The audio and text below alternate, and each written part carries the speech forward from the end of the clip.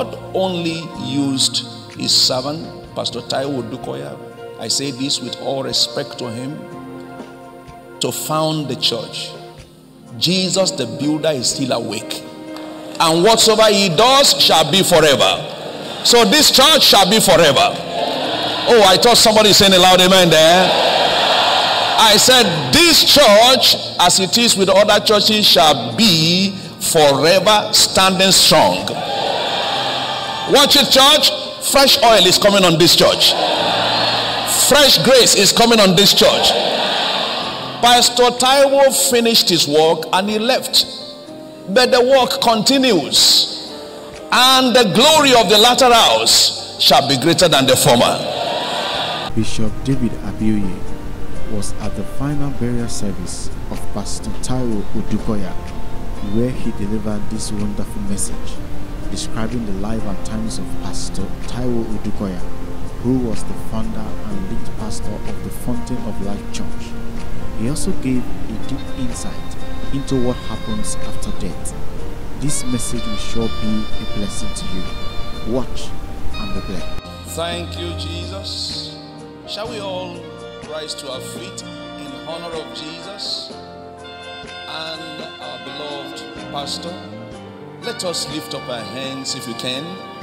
Give glory to God. If you can, raise your voice a little louder. Just give him the glory due to him. It's a day of celebration. A day of celebration of life. Give him the glory, everybody. Somebody rejoice in the Lord. What a day. What a blessing. What a glory. God's presence is mightily here. Let's honor him. Reign, Jesus, reign. Reign, reign, Jesus, reign. Everybody sing.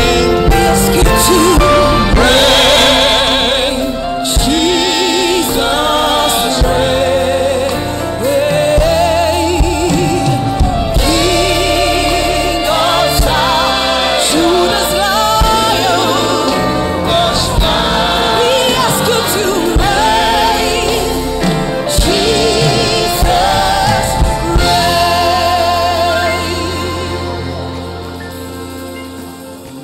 Heavenly Father, we want to thank you for this blessed moment in the celebration of life of your servant, co-laborer, father, pastor, and all the positions he occupied while he was here with us. We give you all the glory for his life in the name of Jesus. And now, O Lord, bless us with your word. Strengthen our hearts. Comfort our souls. Give us hope for tomorrow. Let all these and many more blessings be our portion this morning. In Jesus' wonderful name. Amen. Please get seated. Get excited, everybody. If you can, a big shout to the Lord. And a clap unto him as well. Amen. I want to specially count it a privilege this morning before God and before our spiritual father,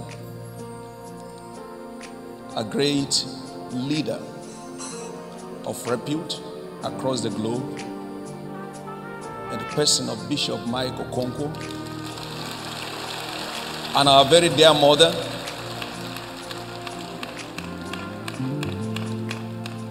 he's had the assignment given to him by God to oversee our co-laborer, Pastor Taiwo Odukoya, and the Fountain of Life Church. I want to thank God for how he has stood very firm and strong in encouraging the church. Sir, we feel very proud and we appreciate your leadership. By privilege also, he directed me to share God's word with us this morning. And that I don't take lightly. Thank you very much, sir. Seated here also this morning, another general, wonderful leader, and a mentor to many.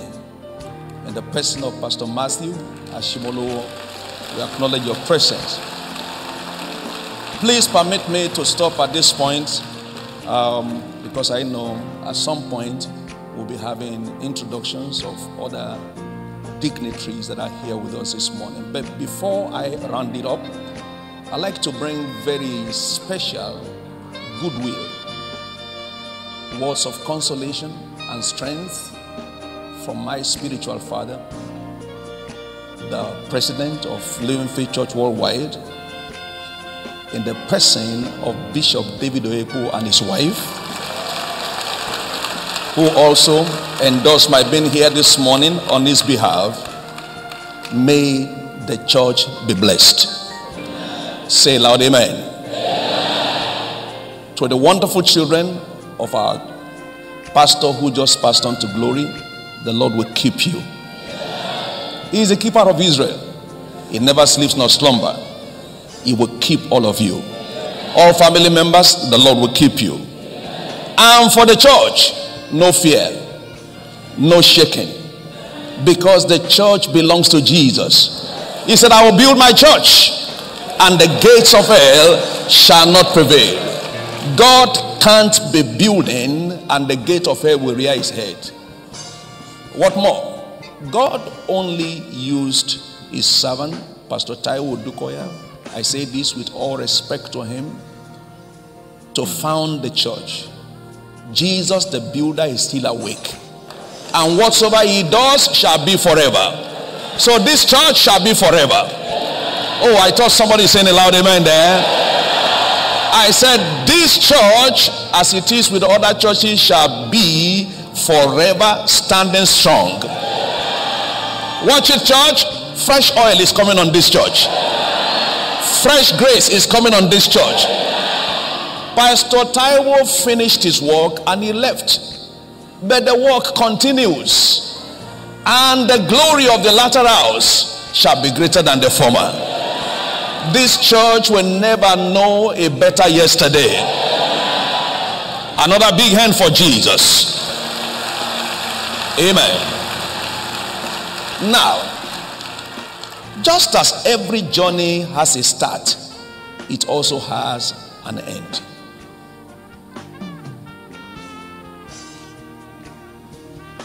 The starting point of life is birth. That's why we talk about birthday. And the ending point is death. Of course, I don't hear people say death's day, but it is real. It's a day. In Ecclesiastes chapter 3, verse 2, there is time for everything.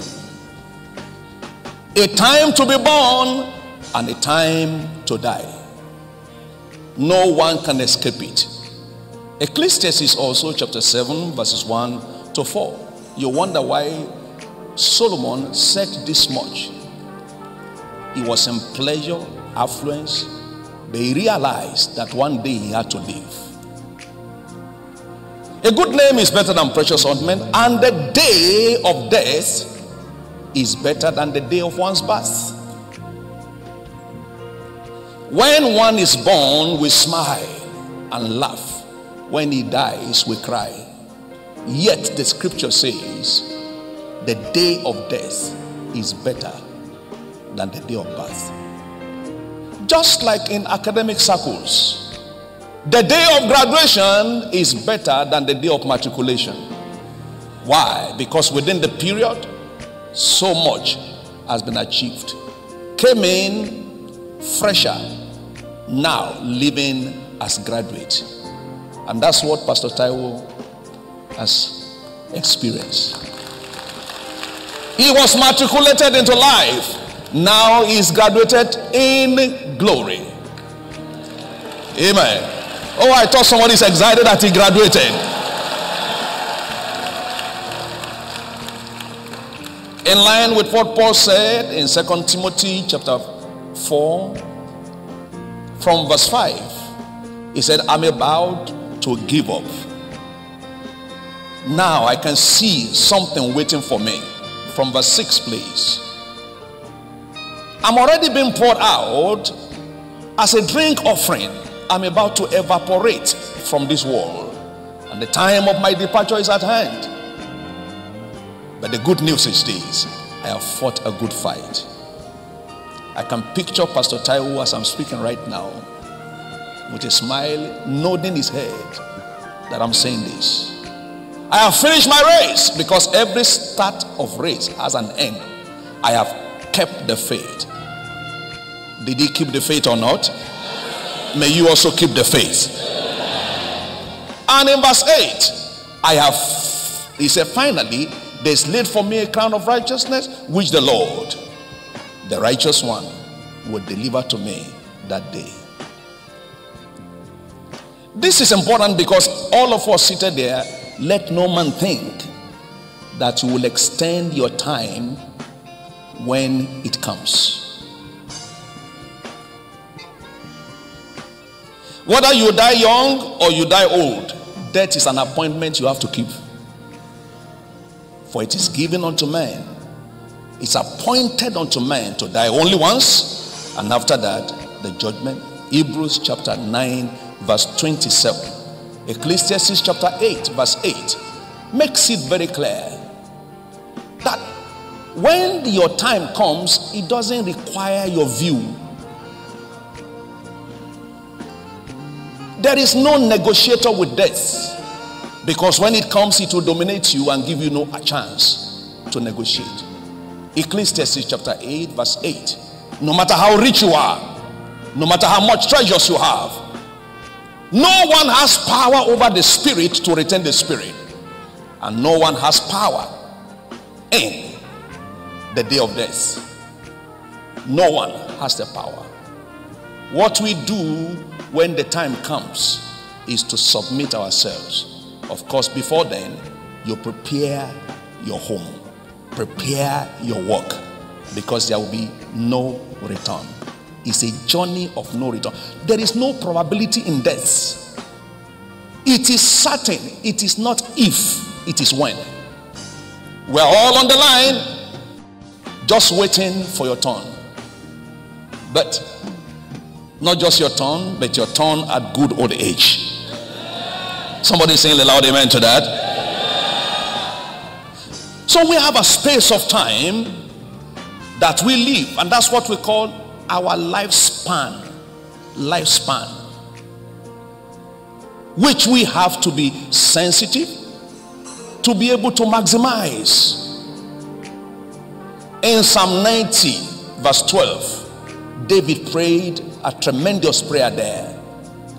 So teach us to program our days, not just counting the number, but making the number to count.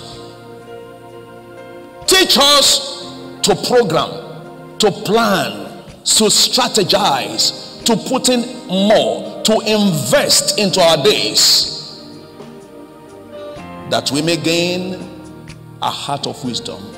The big question to all of us this morning is, how wisely are you living? If you are not wise, you are a fool. No third option. If you are wise, you will be thoughtful. You will be investing. You will be advising yourself.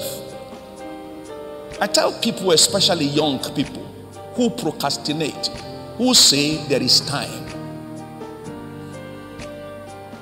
Begin to tell yourself, I am behind time. I am already behind time. That motivates you to work hard. And that's what Pastor Taiwo did. He planned as if he would live forever, but he walked as if he would not see tomorrow. That's where the wisdom comes in. You don't live your life to chances. Teach us to plan, to program. Our wonderful fathers in the faith are here today, leaving legacies behind. If they were not planning, strategizing, hardworking, will not be here respecting them today. Every one of us should pick lessons from here today. How wisely am I doing with my time, with my days? I've talked about lifespan, but you see, I want us to also see life beyond your lifespan in two different ways. One, when you are gone, what happens? And when you get to eternity, which is the ultimate destination of your journey, what happens to you there? There are lives that speaks after death. Not all who died. They still live. We see their fingerprints. We see their footprints. We see things about them that we cannot forget. And so, as scriptures reveals, there are three things I want to quickly show to us before our time expires, which will continue to bring the memory of Pastor Taiwo to us. And I'd like you to please follow, because we are here today not just being sober about the incident, but learning from the incidents. Eyes that look are common, hearts that see are few. Ears that hear are common, but ears that perceive are few. Make your eyes this morning a seeing eye. Go home from here with lessons. He has finished his work. He's gone home. But he left lessons for us to learn. The body is going back to the dust, according to Genesis 2:7, 3:19. Dust to dust. The spirit, which is eternal, according to Genesis chapter 1 verse 26, is gone to the one who gave it. The soul still relates around with us here. Now, the scripture recognizes three things that a man can be remembered for. Number one is his name. The name. The name. And I want you to begin to ask yourself questions this morning. What name am I leaving behind? The name of man represents honor and respect. There are names you hear today, everybody stands up, even though it's not there. The name of a person represents his personality, his recognition. That's why the scripture describes the name is as ointment. Ecclesiastes chapter 7 verse 1, we made reference to that earlier. A good name is better than precious ointment. A good name. A good name. And a bad name stinks. A good name smells odor. Now, please, let's look at this. I reasoned some times ago, there are great names around the globe who have died. Great musicians, great artists, great sportsmen, but for lack of good character, I've not had people name their children after them. Name is vital. But there are people who you wish you could have more children and give them the name of such individual, because it's a good name. You either have a good name or a bad name. Songs of Solomon chapter 1 verse 3, his name is as ointment poured forth. Proverbs chapter 22 verse 1, the name, a good name, a good name, a good name. The name of a bad man rots according to scripture. A good name is to be chosen rather than great riches, love and favor, than any other thing in life. If you came from a home that values name, they tell you as you are going out, don't spoil the name of the family. don't spoil the name of the family.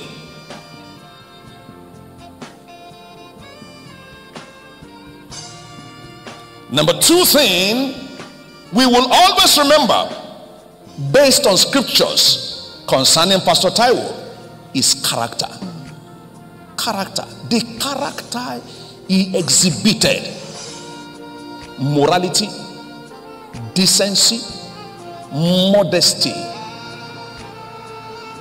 financial integrity, good public image, not orchestrated by any image, but by genuineness of lifestyle.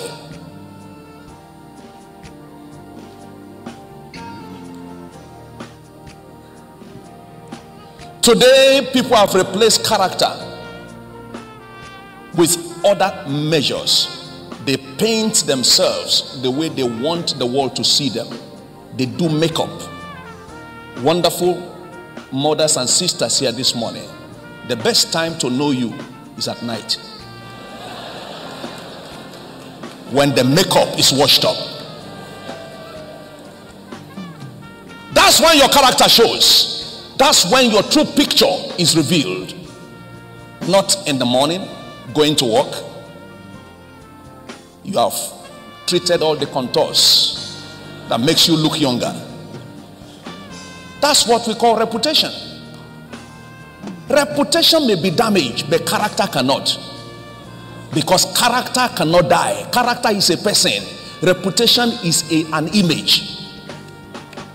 Pastor Taiwo Odukoya, we saw him in his character, in his true image.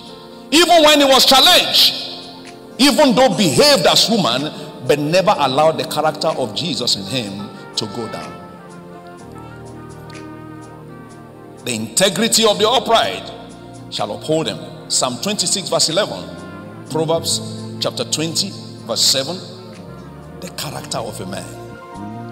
This can be summarized in Galatians chapter 5 verses 22 and 23, which unfortunately the church of Jesus is putting at the background today and projecting self-image and reputation. Love, joy, peace, long-suffering when you have been challenged, kindness to all, goodness, faithfulness in the services you are rendering to God and to mankind, gentleness, self-control. And when you do that, no law can work against you. How many of us can see the picture of Pastor Taiwo right now in this scripture? That's how he lived his life. Number three thing you'll be remembered for, which he will be remembered for, is the works. The works done. The virtues impacted. Revelation chapter 14 verse 13. Blessed are those who die in the Lord, for their works will keep speaking after them. Works. Works. That's why I said earlier, not who die, not all who die are actually dead and forgotten. The works left behind. Those who live to self have limited themselves, but those who live for others live forever. They live forever. The greatest investment you make in life is in people. Your car cannot testify of you. Your house cannot write your biography. It is people whom you touch, people whom you impacted, who will keep telling your story in generations to come. It's not the fame. Listen to me. It's not your name on the street. Jesus' name was not on any street, but his impact is all over the globe. Jesus had no national honor to the extent that he was publicly crucified, but people can't forget the impact he made in their lives. Please think people. In the poem read to us this morning, we saw the picture of Pastor Taiwo thinking of people, helping drug addicts, helping families, helping young people. How do you think they will forget him? And you know, your works will always bring back your face to people. Your works will always bring back your memory. That's why it says the memory of the just cannot be forgotten. And that's why, even though Pastor Taiwo has left us, his influence cannot leave us. Which is the reason why virtually everybody was here this morning, from far and near. Some of you left your business. On what account? He influenced your life. He impacted you. Influence don't die. Influence don't die. And influence is a function of impact. The cost price of influence is impact. You may not have a good face, but make impact. And people will color your face as beautiful as they can. They will. Impact. Impact makes you relevant even after your death. Again, influence don't die. Jesus' body was laid in the grave after 33 years, but his influence is speaking into millennia till today. Don't forget your name, your character, your works, your influence, your impact. The great sage of the gospel of the 21st century, Dr. Billy Graham, was once asked, what will you think are the three most important things to you? He said, number one, character. Number two, character. Number three, character. If you lose money, you have lost nothing. If you lose your health, you have lost something. But if you lose your character, you have lost everything. Take away character, what remains is carcass. What remains is carcass. Take away character. Do you know character is so important that even thieves who stole money want to hire an accountant who has character? So character will always open doors to you. You lose nothing having good character. For righteousness exalts, but sin is a reproach. Look beautiful, have plenty of money, they say, ole. Because that's how you are, that's who you are. No matter how much you decorate yourself.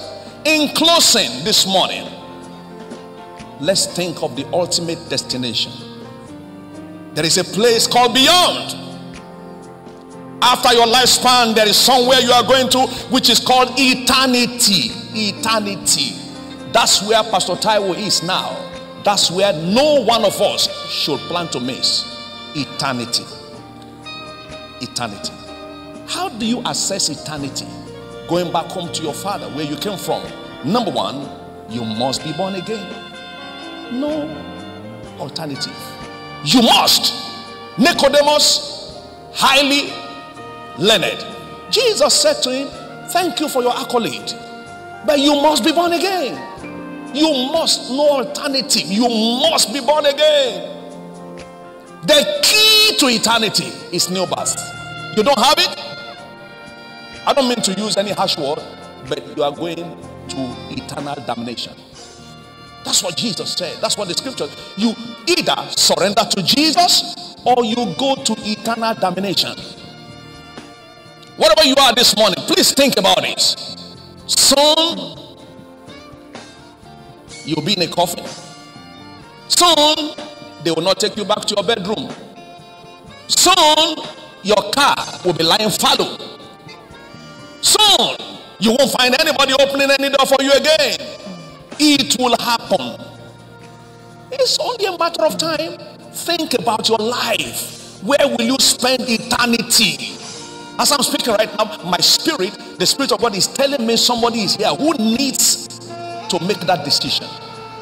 You need to make the decision. The wine you used to drink, the man or the woman you used to carry, one day they won't move close to you again. I have not seen any living kissing the dead. Where will you spend eternity? Number two, have a testimony of walking with God. Develop closer relationship with God. That's why Ecclesiastes said, it is better to go to the house of mourning than the house of celebration. He said, because your heart will draw close, that your time is coming. You are getting closer. One day after another, you are getting closer. You are getting closer. Getting closer. Make your decisions very fast. Draw close to God. Because if you don't draw close to him today, you will still meet him one day, but not in the closer range again. Enoch walked with God, and he was taken. He was taken. Well, I want to pray. The Spirit of God tells me I must pray for someone here this morning who will make a decision. Never late to make that decision. Pastor Taiwo is with Jesus, not because he was a pastor, but because he gave his life to Jesus. Salvation is more important than ministry. Destiny is more important than any calling. You are first saved before you are called. Called to salvation before called to ministry. I tell people, I would rather be off ministry and not miss heaven. I want to be there. I want to be where Pastor Taiwo is right now. I love his smile. I want to meet it again, which represents the smile of Jesus. If you are here this morning and you are not born again, permit me to tell you with all politeness, your coming is wasted. There may be a place for you loving our pastor, but you can't get to where he is. Just like the rich man couldn't get to where Abraham and Lazarus was, except you are born again. Let me request all of us, please, in honor of Jesus, let's bow our heads. Somebody is saying, Pastor, please pray for me. I understand what you have said. I want to give my life to Jesus. Wherever you are, I want to pray for you. I know the Spirit of God is talking to you now. You can't doubt it because you know it in your heart. I want to be born again. I want to give my life to Jesus. Let me ask you to just lift up your right hand so I can pray with you. I don't want to miss this, and I don't want you to miss it. Wherever you are, on the gallery, on the ground floor here, in between, I want to give my life to Jesus. If you raise your hand, please stand to your feet, signifying that you are standing for Jesus. God bless you. God bless you. If you are doing that, God bless you. And if you do, the officials will check on you, share some thoughts with you. Those who may have risen, pray this prayer with me, very simple. Say with me, Lord Jesus, please have mercy on me. I know I'm a sinner. I want to surrender my life to you. I want to be born again. I want to make heaven. I don't want to miss eternity. Give me new life. Give me your joy and peace. Give me your salvation. Write my name in the book of life, and at your second coming, I will not miss heaven. In Jesus' name. Heavenly Father, we thank you again for this morning. Let me ask you to please, everybody, rise to your feet and let's give thanks to God. And I'd like you to pray, Lord, give me the order of testimony with good name, with good character, with good works, that I will leave behind when my time is up, in the name of Jesus. Thank you, mighty Father. And all the saints of God in the house, please say aloud, amen. Give God a big hand, please. And please be seated.